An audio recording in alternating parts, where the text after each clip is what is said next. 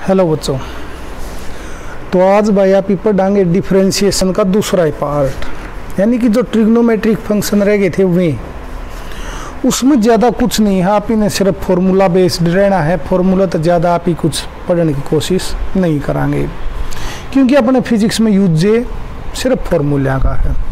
तो फॉर्मूले देखो भाई, जैसे कि ट्रिग्नोमेट्री में जब हम चला हाँ तो ये पढ़ा है भाई डी अपॉन डी एक्स, तो डिफरेंशिएशन का सिंबल हो गया साइन थीटा।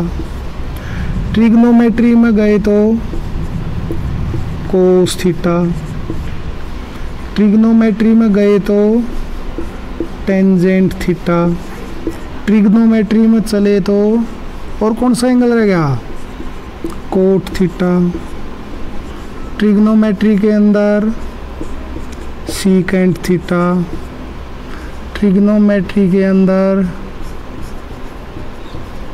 Cosecant theta. ये 6 फॉर्मूले हुए हैं भाई जब भी हम क्या पढ़ाएंगे ट्रिग्नोमेट्री पढ़ाएंगे। तो जब साइन थीटा का पढ़ोगे तो साइन का सीधा सा बदल जाए अगर कोस थीटा, लेकिन जो थीटा रहेगा इसका डिफरेंशिएशन अलग से D theta by D T. जैसे एक एग्जाम्पल लेके देखेंगे इसका, बाकी सब के एग्जाम्पल आप खुद ले इसको हो। जैसे कि हमने पढ़ दिया d upon D x sine x की 3, ठीक है। तो इसको कैसे सॉल्व करोगे? देखो साइन का सीधा बदल दो कोस, यानी कि कोस थीटा की जगह क्या है x की 3 मल्टीप्लाई, डिफरेंशिएशन करो थीटा का। तो डिफरेंशिएशन हमने कर दिया d upon D theta x की पावर 3 का। सोल्व हो गया कोस एक्स की पावर 3 मल्टीप्लाई डी एक्स है भाई, नीचे क्या है डी एक्स, तो यहाँ भी क्या रहेगा D x, D theta by D x. तो डी एक्स के विद रिस्पेक्ट कराएंगे तो जितनी पावर है वो आगे आ जाओगी, और पावर में तो 1 माइनस कर दो तो वैल्यू आ गई अपनी कोस एक्स की 3 मल्टीप्लाई 3x की 2। यानी कि हम लिख सकते हैं कि हमने अगर डिफरेंशिएशन निकालना है साइन एक्स की पावर 3 का, तो डिफरेंशिएशन क्या होगा 3x square cos x cube, यो भाई। तो या इस तरह आप ही एक कोई भी क्वेश्चन है अगला वो सोल्व कर सका। हाँ, इसके बाद जो जिक्र आया वो है कोस का। कोस का डिफरेंशिएशन होया अगर माइनस साइन थीटा, तो D theta by D x. Clear?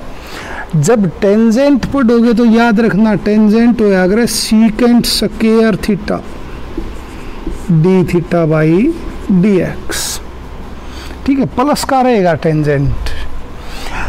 Coat है माइनस का cosecant square theta, D theta by D x.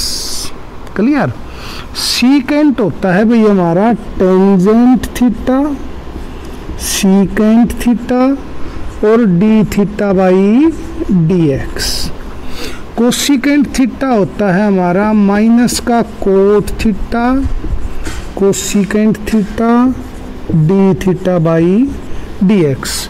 ये 6 फॉर्मूले हैं भाई अपने ट्रिग्नोमेट्री के।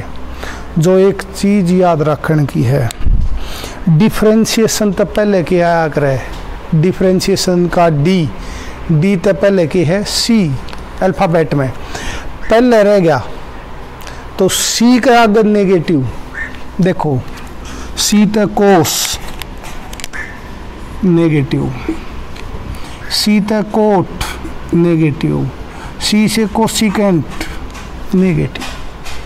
तो इस तरह से हम अपना डिफरेंशिएशन ने क्या करांगे सोल्व करांगे। तो ये अपने द्वारा जो फॉर्मूले थे डिफरेंशिएशन के ये थे। 2 फॉर्मूले और हैं जो पिछली वीडियो तो अपने बच गए, वे 2 फॉर्मूले पढ़ाएंगे भाई। अगर हम डिफरेंशिएशन कर दें वहाँ D upon D x 1 upon x का भाई, ठीक है। 1 अपॉन एक्स ना एक बार सोल्व करके देखो, इसमें आप ही लिख सका हाँ डी अपॉन डी एक्स की पावर -1, ठीक है। तो वैल्यू कितनी होगी, -1 आगे आ गया, जितनी पावर है इसमें तो 1 घटा दो, पावर आ गया अपना दो रहे -x की -2, यानी कि वैल्यू आ गया अपनी -1/x²। इस तरह तो आप इसने क्या कर सका हाँ सोल्व कर सका। एक और कई बार आता है भाई d/dx, याद रखियो 1/x आ गया ना, तो 1/x² कर दियो माइनस करके ना, e की पावर x नुक्के का नू रह जाएगा भाई e की पावर x। क्लियर है, ये अपने फार्मूले थे भाई, इन्हीं के ऊपर अपना सारा डिफरेंशिएशन चलेगा। अगले वीडियो में जिक्र करांगे जो आप ने टॉपिक काइनेमेटिक्स का आप ने बीच में छोड़ा था, स्पीड और वेलोसिटी का, वो टॉपिक कंप्लीट करांगे, 2-4 उनके न्यूमेरिक पोर्शन पढ़ के ना। आशा करा है ये डिफरेंशिएशन तो हमने कर लिया होगा।